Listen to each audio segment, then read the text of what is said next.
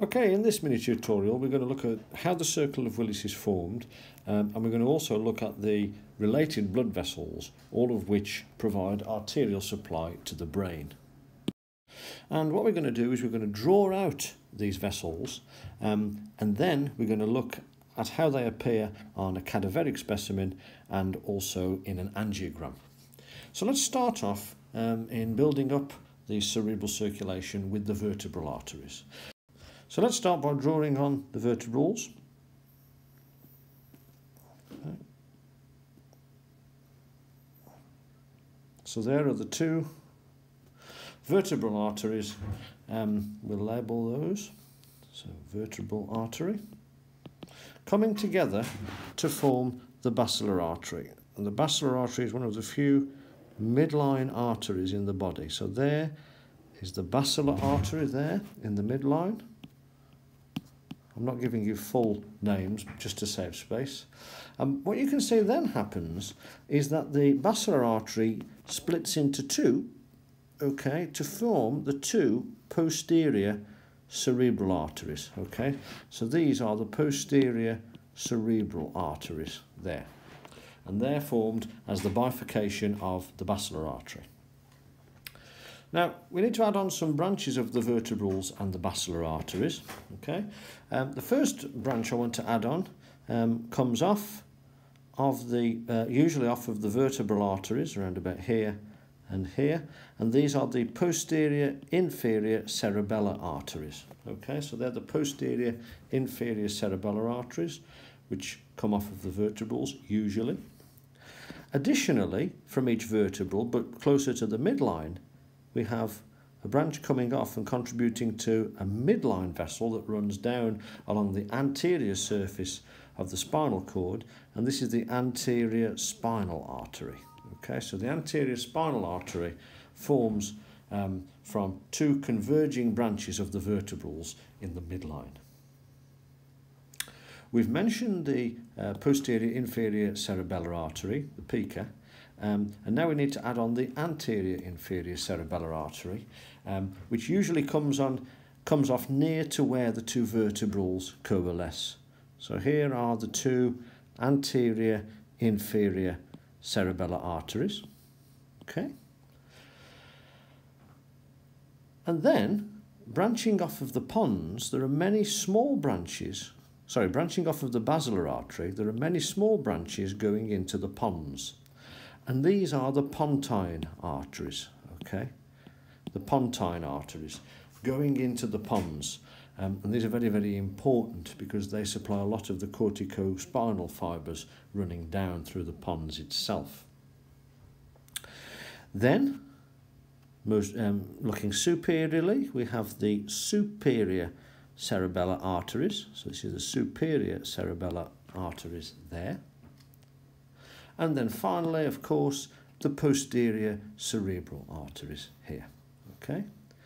And in fact, this, what we've drawn, constitutes the posterior circulation, as it's known, since it derives primarily from the vertebral arteries. Next, let's draw on the elements of the anterior circulation. And what we need to do is start off with our internal carotids. So our internal carotids ascend up through the carotid canal, and they form a number of branches. Okay, so there's one internal carotid, there's another internal carotid there. Okay. Now the major continuation of the internal carotids are the middle cerebral arteries. So these are the middle cerebral arteries here. Okay. Another vital branch coming off of the internal carotids are the anterior cerebral arteries. So these are the anterior cerebral arteries there. And at roughly the same point as where the anterior cerebrals come off, we have a communicating branch which connects the anterior circulation with the posterior circulation. And these are here. These are the posterior communicating arteries. And finally, we have a branch connecting the two anterior cerebrals, and those are known as, that is known as the anterior communicating artery. All right? So those are the major elements of the cerebral circulation. And as I'm sure you've read in your books, this circular arrangement, although variable, does have, to a greater or lesser extent, some physiological relevance, because to a certain extent a blockage at one point can be compensated for by blood sometimes flowing in a retrograde manner to bypass that blockage. But that'll be dealt with in more detail elsewhere. This is meant to be just the basic introduction. So those are the major elements of our cerebral circulation. Let's see if we can see these in the cadaveric image. So if we look at the image on the top right, your first important landmark that will help you to orientate yourself is the big midline basilar artery. Okay, so there's very clearly the basilar artery running in the midline over the pons, and you can see these very small pontine branches coming off of it laterally. You can see how the basilar artery is formed by the coalescence of the two vertebrals here. And if you look really hard, you can see probably what is a posterior inferior cerebellar artery there.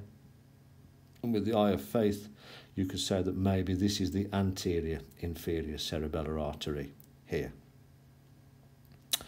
The superior cerebellar artery is quite clear in this image at this point and at this point here, as are the posterior cerebral arteries here and here, which is the bifurcation of the basilar artery. You can see the posterior communicating artery there and another one there. And that's communicating with roughly the junction between the internal carotid here and the middle cerebral artery, which isn't visible on this side, but which you can just about see on this side.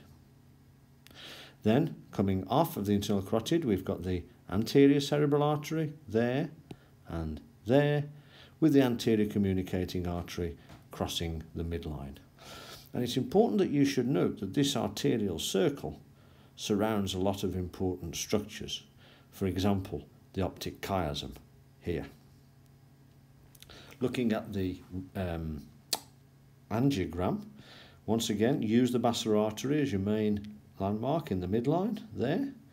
It's formed by the coalescence of the two vertebrals here. And you can see quite nicely a posterior inferior cerebellar artery just there coming off of the vertebral. This may be the anterior inferior cerebellar artery here, but we can't really see any pontine branches coming off the basilar. This is the superior cerebellar artery here, and then we've got the two posterior cerebral arteries there. All right. Now, as it happens, the posterior communicating artery in this view is superimposed by the internal carotid as it ascends, but we can see the internal carotid ascending to form the middle cerebral artery and all of its branches here, and then forming the anterior cerebral artery here, going up towards the midline. And there is the anterior communicating artery.